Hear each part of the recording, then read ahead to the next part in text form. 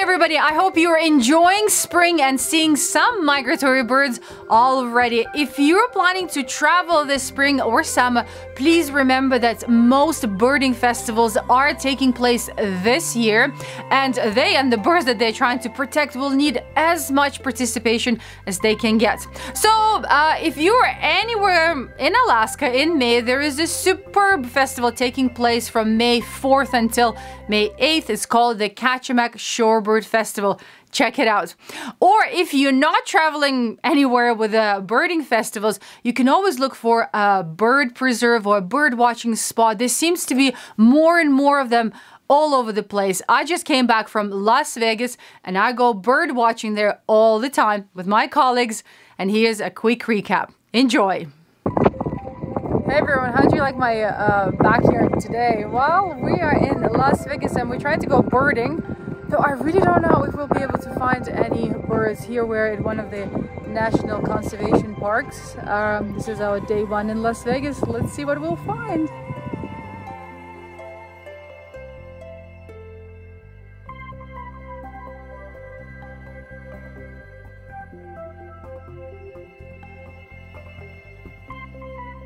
One of the things that this Henderson Bird Preserve is committed to is making sure that it's only native flowers, plants, trees that grow around here, and they actually clean up all the invasive ones, and there are lots of posters explaining what invasive species do to native ones. And then along the ponds, you see they actually don't touch anything, they let it overgrow, and there are these thickets. I can hear the birds, but it's really hard to see them. I guess there aren't that many predators around because there are nests like this everywhere. You can actually reach and touch them.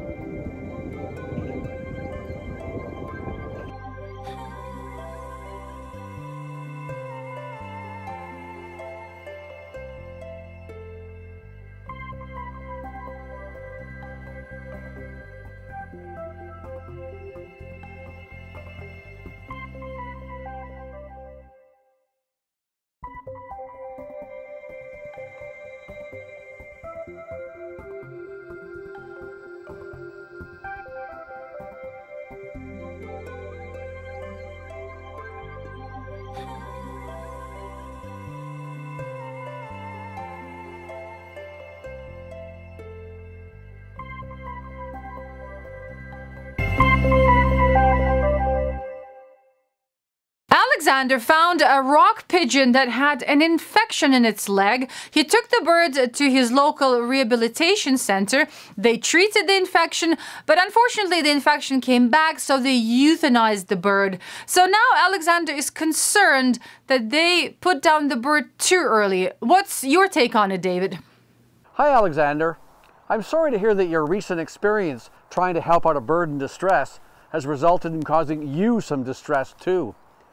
Over my 40-year career, not just as an ornithologist, but as someone who strongly believes in bird conservation and public outreach aimed at educating the general public about birds, you can well imagine I've had my share of calls and emails regarding birds in distress.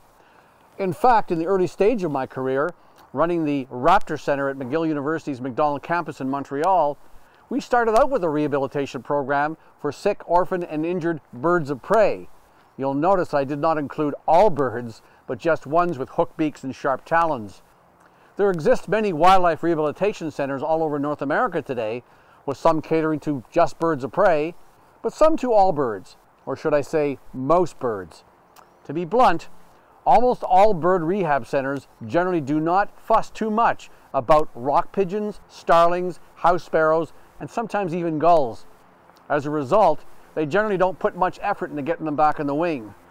But looking at it from their perspective, virtually all of these rehab centers work on a shoestring budget and very seldom get government grants, relying totally on the goodness of caring citizens to give donations in one manner or another. Spending time, money, and effort on one of our basically invasive species in good numbers and taking it away from other wildlife of natural origins is not a good thing in the long run. Yeah, I know it sounds callous and cruel that not all living things are treated equally with the same respect, but it's just the way it is. However, it is important that these centers keep in mind that folks bringing in wildlife in distress generally have big hearts and thus must be treated with a certain amount of sensitivity.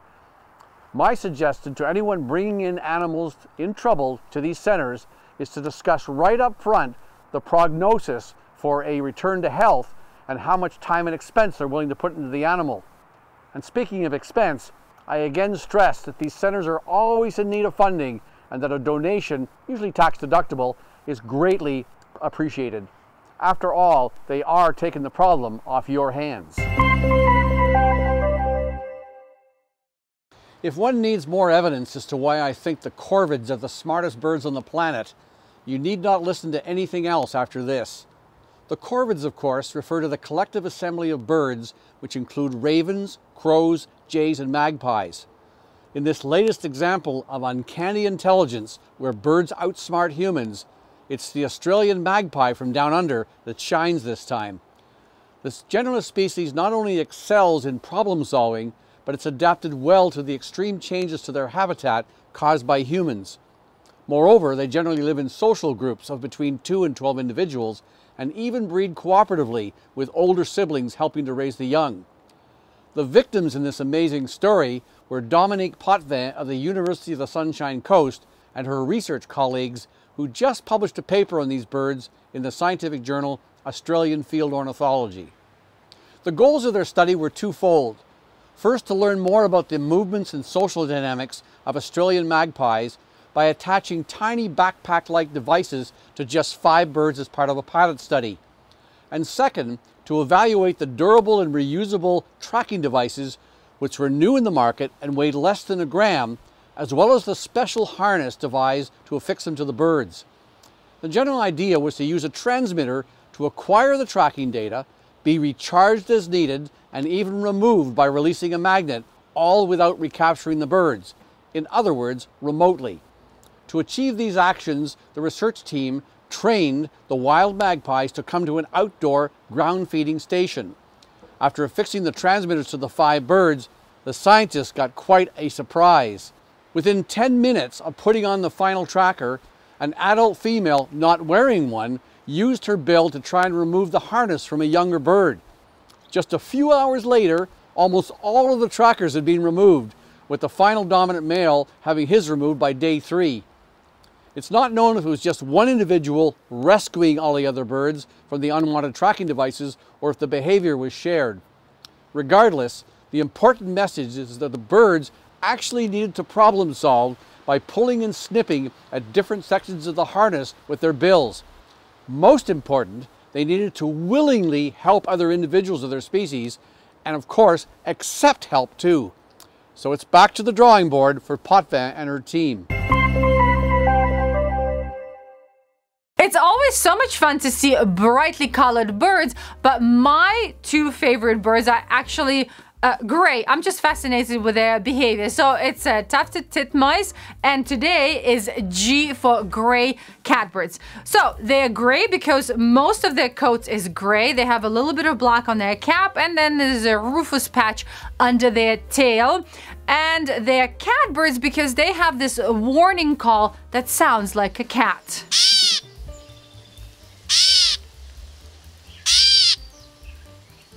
Males and females look absolutely the same. You just can't tell them apart, but I do have a tip for you.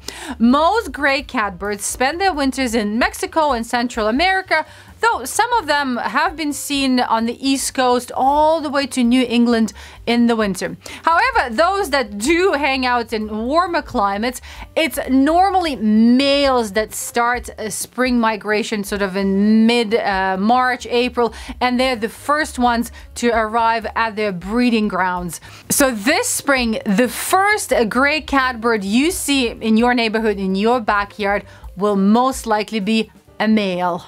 Gray catbirds love thickets and bushes and like cedar hedges. So if you want to attract them, please make sure to place their favorite food close to that kind of habitat. At the beginning of May, I make sure that I have a suet feeder ready for them because they go absolutely crazy for suet that has fruit and mealworms in the spring and then later in the fall as well. I also put out bananas, apple halves, orange halves. I take bunches of grapes and I just hang them all over our cedar hedge. If you have grape jelly, they'll go for that. We have 2 wild blueberry bushes for cedar waxwings and gray catbirds. I think they actually live in those bushes until they've eaten all the berries. I just have to remember not to put our laundry when I dry it in the summer too close to those bushes because blueberry poop doesn't wash out that well. Nothing unusual to report about catbirds' breeding behavior. Pairs stay monogamous for the season. They can have up to 3 broods. Females build nests. Though guys kind of supervise and might bring a stick or 2, females in most cases actually build new nests for each brood. She lays 2 to 6 of these beautiful dark bluish greenish eggs, and baby chicks fledge when they're 12 to 14 days old. It was absolutely fascinating to be back on the plane, to be traveling, to be seeing different birds. So a photo contest, Birds of the World, was such a treat for me. Here are the top 5.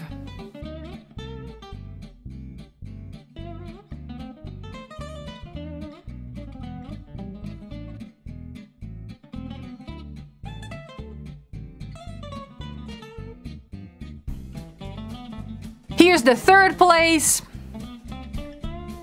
The 2nd place, and the grand prize winner. Congratulations everybody. May is the thrush family, which is thrushes, veeries, American robins, and bluebirds.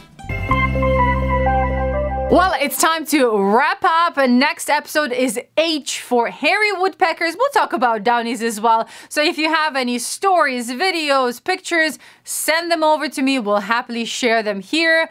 Well, take care everyone. I'll see you in 2 weeks.